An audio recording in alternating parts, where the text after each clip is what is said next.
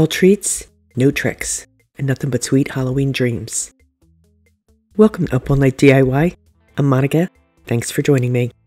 Hanging with my favorite Halloween queens, Dawn of Shabby Meets Bling, Traci of Traci Vanover Designs, and Martina of The Secret Craft Room for the Tricksters with Treats collaboration. You know I love creating for Halloween, and I'm in good company. Links to their channels, as well as the talent-packed playlist, are in the description box. I'm creating Candy Head. Let's get into it. I'm using two 5.6-inch foam balls. I wanted both to be the crunchy kind. However, they only had one crunchy and one smooth. So yeah, that's how we're rolling today. I cut a small flat spot at the end of my crunchy foam ball. And I grabbed my hot wire tool and cut about 1/3 of the top off. This tool is just like a long wire that heats up and cuts right through styrofoam. It pretty much melts it, so it's very hot. So if you have one, be very careful. It could be neater, but you know what? It'll do. Okay, so here's why I prefer the crunchy kind to the smooth ones. The smooth jobbies are difficult to cut with any kind of precision, at least for me. We're going to do a wee bit off the bottom and a wee bit off the top. Yeah, and I kind of jacked that up again. Well, we'll make it work. You know we will. So I just want these two balls to stack on top of each other. That's why I'm making the flat spots. So I'm going to be using Creative Paper Clay today. I've been wanting to try it, and I snagged it when it was 40% off.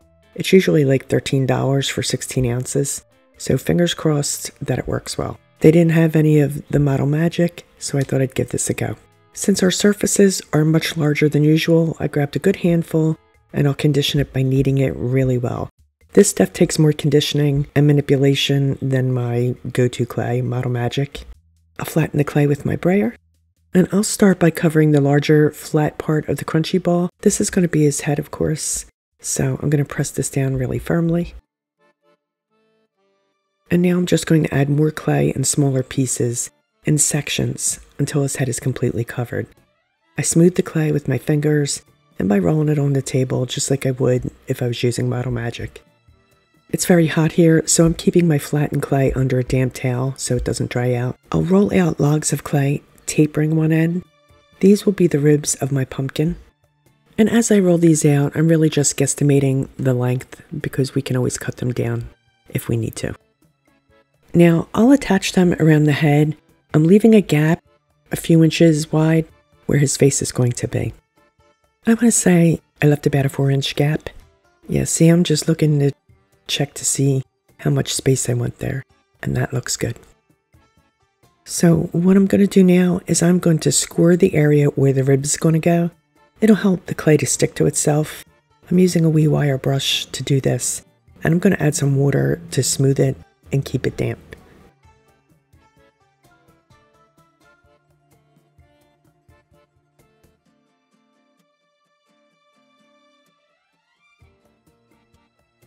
And now I'm going to cut off the excess, and I'm going to put that extra clay under my damp cloth.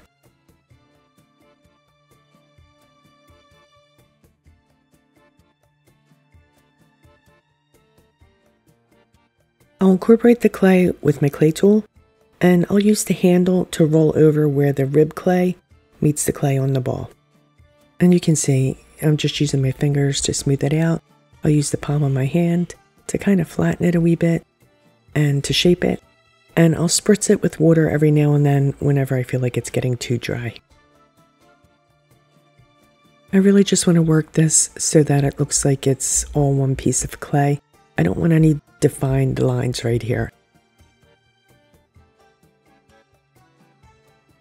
Right, so I'm going to repeat this with each rib.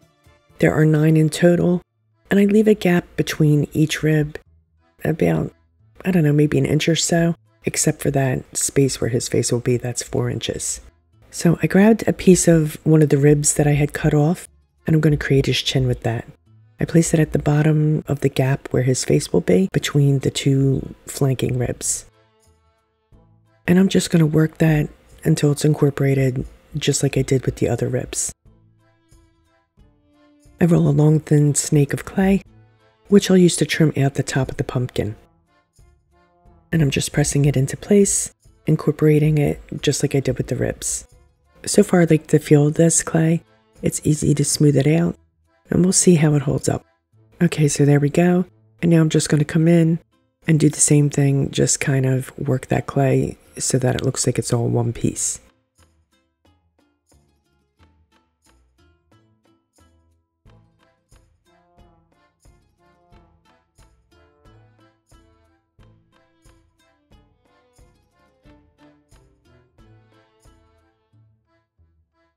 Yeah, that looks pretty good.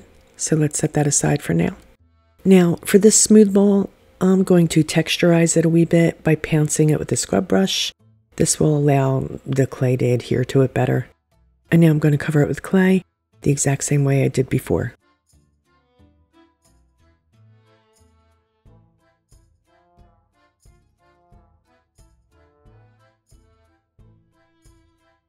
See, look how nice and smooth it is.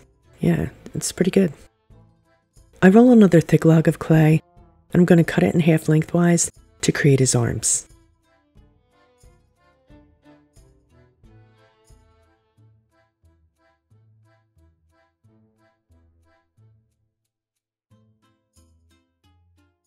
And I'm going to use 2 toothpicks to anchor the arms, one at the shoulder and one at the wrist. I actually broke the toothpicks in half because I couldn't get them all the way in to the clay. I just couldn't manage that, so I snapped them off about halfway, I guess.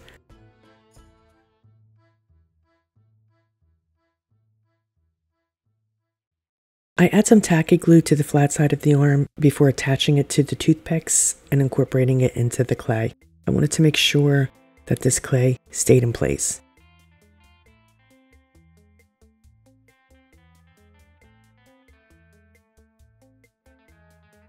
Right, so once I got it on there, I did the same thing. I dampened it a little bit and then just used my fingers and used the handle of my paintbrush and some of my clay tools to make sure that that clay was incorporated to the clay on the body. To anchor the head to the body, I'm going to push a thick skewer into the center top of the body. I push it, I guess, about 2/3 of the way down. Took a wee bit of muscle. So I'm going to add some tacky glue to the skewer and to the clay before I attach the head.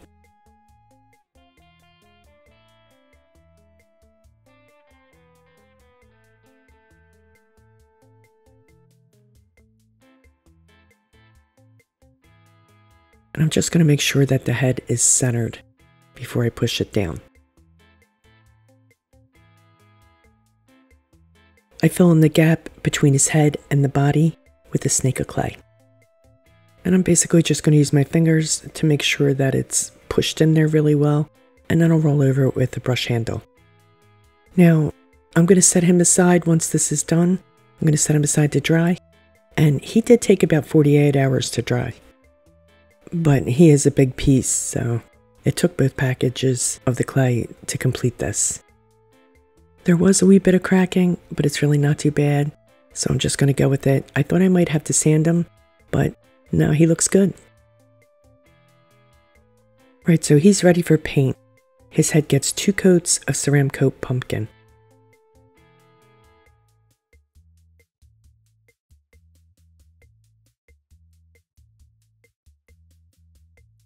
His body is going to get 2 coats of Americana bleached sand. I know it's kind of hard to see because it's similar to the color of the clay, but when it dries, it will be a wee bit darker.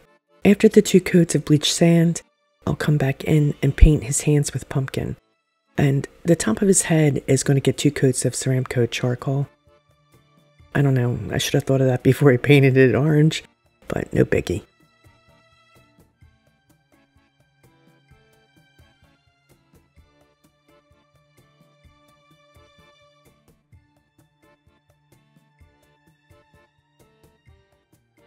I'm going to use charcoal for his eyes and for his mouth.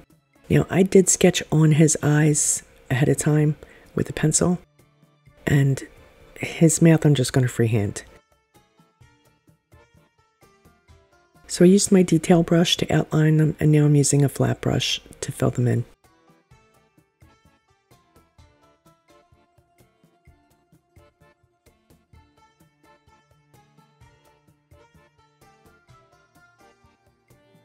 And we're just going to give him a cute, happy wee grin.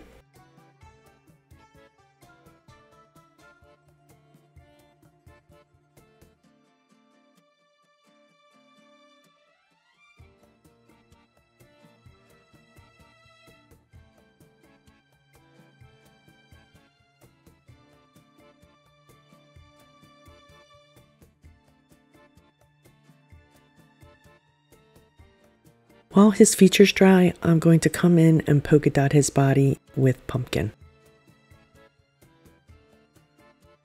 Slightly smaller dots with Hippo Gray, and even smaller dots with Calypso Orange.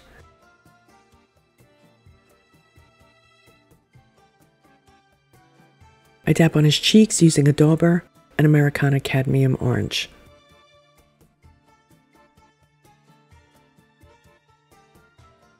I dot his eyes with white using a piece of cardstock to mask off the area above the eye so I don't get any white there.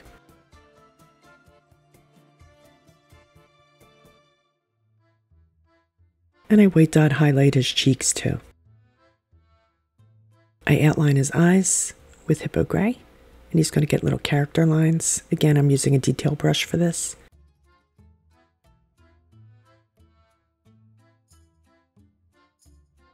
Now let's outline his mouth and give him some eyebrows too. Eyebrows are important because they really add expression to the face, make it come to life.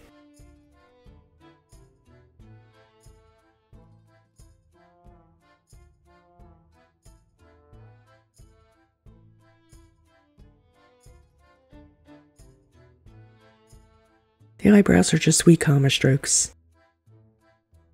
His cheeks are getting Calypso Orange swirls, and at some point I do give his chin a swirl too. Now I'm going to give him Hippo Gray pupils.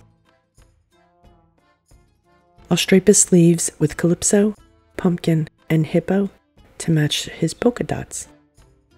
I dry brush his face with Cadmium Orange. I'm really focusing around his features. I'm going to add a little spot for his nose, where his nose is going to go. And then I'm going to do along the ridges of the ribs, and of course I'll do his hands as well. I really want to get that color in there where the shadow would be. Makes a huge difference. So I'm just going to continue that until I'm happy with the depth of color, and then I'm going to come back in with Hippo and dry brush him completely, body and head.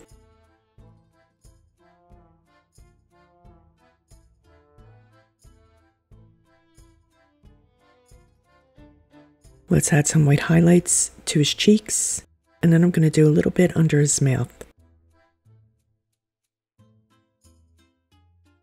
Aha, here comes the chin swirl.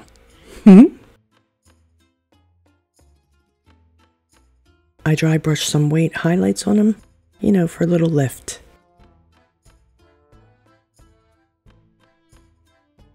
And now before we go any further, I'm going to pounce on some sealer. This is multi-purpose sealer by DecoArt, and I'm using a cosmetic sponge for this.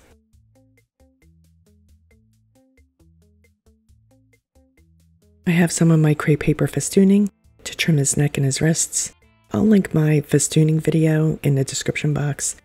This stuff is so easy to make, and I just love it. I'm using 3-in-1 glue and a dab of hot glue to attach it.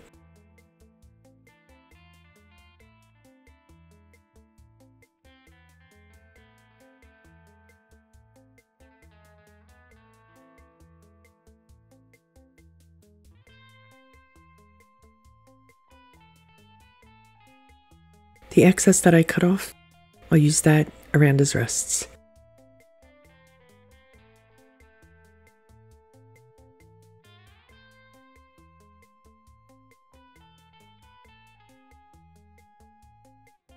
You know, I love this festooning gang.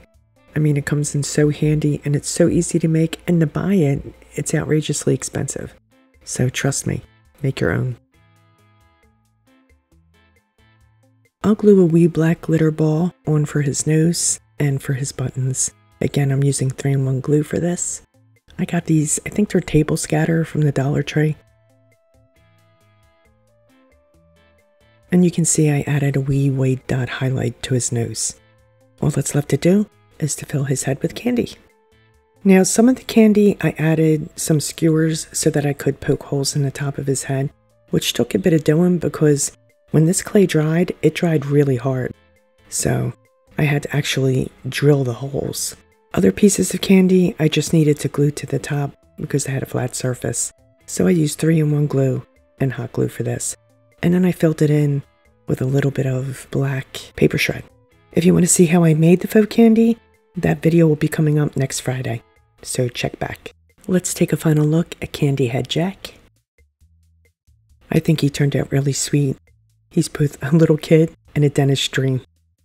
Let me know what you guys think. Please be sure to check out Dawn, Traci, and Martina's channels, as well as the playlist. You know it's jam-packed with fab Halloween goodies. Links will be in the description box, along with a list of my supplies. Please like, share, comment, and subscribe, and all that good stuff. Stay creative, my friends. Thanks for hanging with me. See you next time. Up all night with Monica.